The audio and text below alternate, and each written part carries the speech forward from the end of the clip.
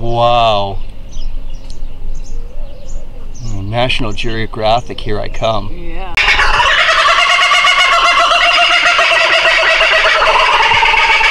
You wanted a sound up? There's your sound up. Hi, I'm Matt, and welcome to another edition of Borders on Budgets. On this episode, we are at the Gan Garoo Australia Park in Israel.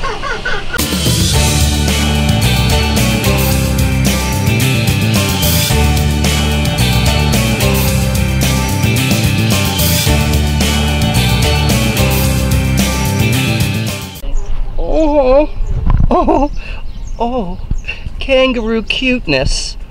Gan Garoo on the kibbutz Nir David in northeast Israel is a zoo. However, what sets it apart, besides the quantity of Australian animals on the facility, is how close visitors get to the animals, especially the kangaroos. A point of view from the kangaroo. Did you have any expectations before petting the kangaroo? I expect them to be bigger than this, like the adult to be bigger. I expected them to all be babies. They're very easy temper. They're fun. They're very how do you say it? Fluffy. It's fun to pet them. Now, this is something that I did not know, for what little I know about kangaroos other than their cuteness, is kangaroo claws. Yeah. Wow. Those look dangerous. The claws is for digging holes and dig their food. They eat roots, they eat leaves, they eat sometimes they eat flowers. They love the shell of the eucalyptus tree. Only the shell, not the leaves. Wow. The average male of a red kangaroo, it's about 100 kilos, and their tail is about a third of their weight. So it's about like 30 kilos. Okay, dig again. I got you digging. Dig again. Can he dig on command? Nah, I don't think so. Oh, wait, hey! Fantastic! Gan Garoo is the only facility outside of Australia that allows visitors to get up close, this close, with the kangaroos. Perhaps not the wisest idea to pet the tail of a sleeping kangaroo, especially when the hind legs are only about a meter away, but wow, yeah, you could feel the power in this guy's tail.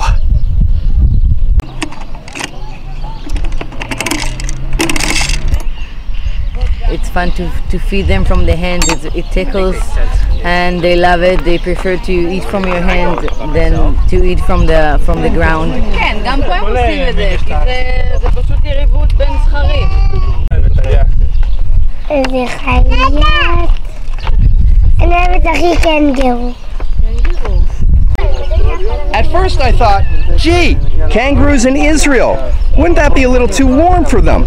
Then I realized they're already used to the heat of the Australian outback and the desert.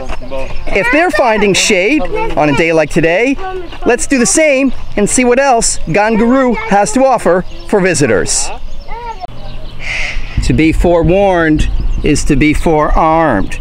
That we're in Israel, this warning is written not only in English, but in Hebrew and in Arabic. Don't worry there, guy. Sorry for the close-up. I needed something for a white balance. What does he do that makes him so mischievous? He jumps on visitors, which is not in a nice way. So we just keep a close eye on him. Here in this aviary we have these two, and then we have three more species of cockatoo and eclectus. Eclectus are the green and the red parrots. Are they eclectic? That's actually where their name comes from, actually. Oh, I was just making that up. Because in the same species of bird, the females are red and the males are green, so that's why they gave the name eclectic, because there's like, you know, as different colors within the same animal, basically, which you don't see a lot in nature completely like that, especially not with parrots. The water coming down is not a mid-afternoon shower. This is just to keep the birds cool.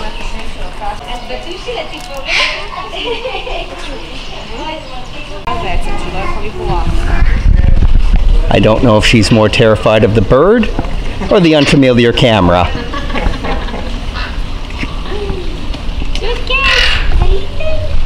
Even though the lorries are used to humans, I wonder how close I can kind of zoom in and really pick up this guy's feathers. Spectacular.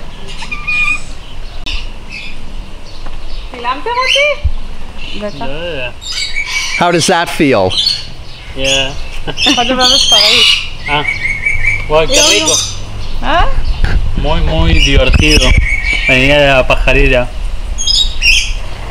In addition to being a zoo, Gan Garoo serves as a rehabilitation center for injured birds.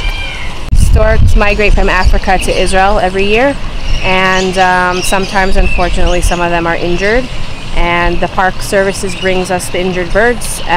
Most of the birds that stay here are actually birds that can't be released back into the wild, and this is their second home. We take care of them. It's a closed park and it's safe here for them. There are no predators, and they have our pond here with the fish, and so they can have a nice rest of their life here with us. No petting for Matt with this creature.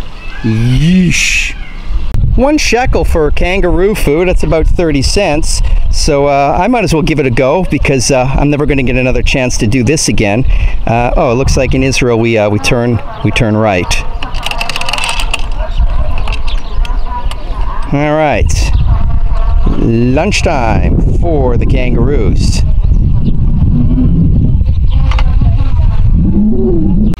Kangaroo, food, food, food for the kangaroo.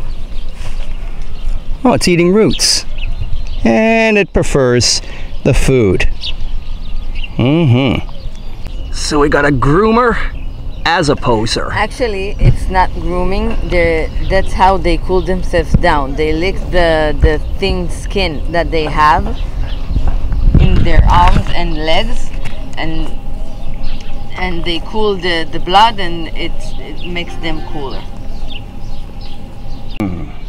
Well, I definitely can scratch this off my bucket list of things to do in life. Signing off from Nir David at Gan Garoo. This has been another edition of Borders on Budgets. A reminder, Borders on Budgets, long distance hikes, slices of life, not a lot of money. Thank you for tuning in, and I look forward to seeing you on the next episode. Whoops!